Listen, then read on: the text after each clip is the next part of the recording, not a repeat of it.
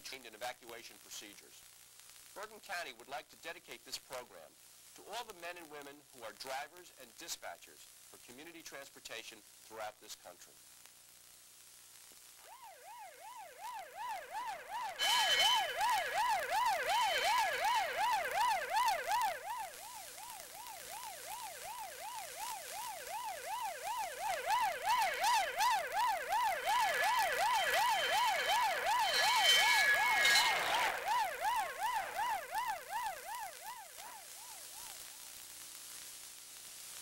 As a community transportation driver, you must be prepared to operate a number of different vehicles and have an evacuation plan worked out for each one.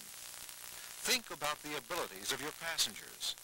Who needs help with their seatbelts? Which clients can make it to the exit on their own?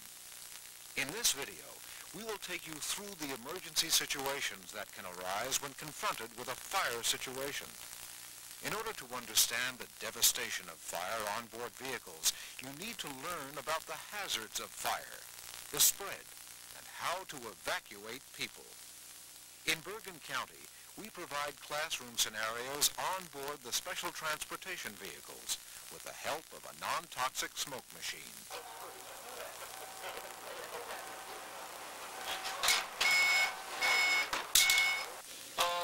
Let's look for heat energy on board the bus. Fire hazards. We know we have fuel, but it's dense, so it shouldn't readily ignite. Although we know what the driver brings on board.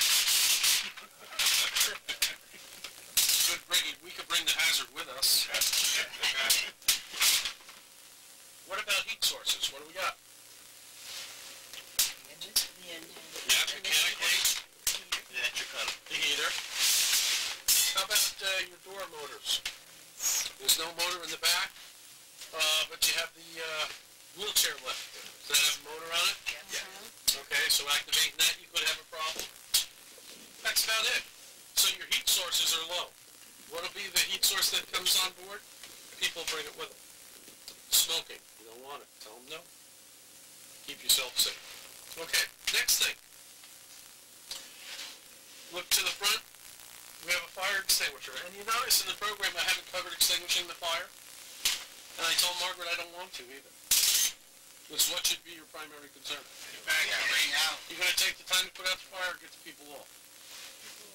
Get the people off. Let the fire department handle the fire. You have a first aid kit, and you also have what? There it is, right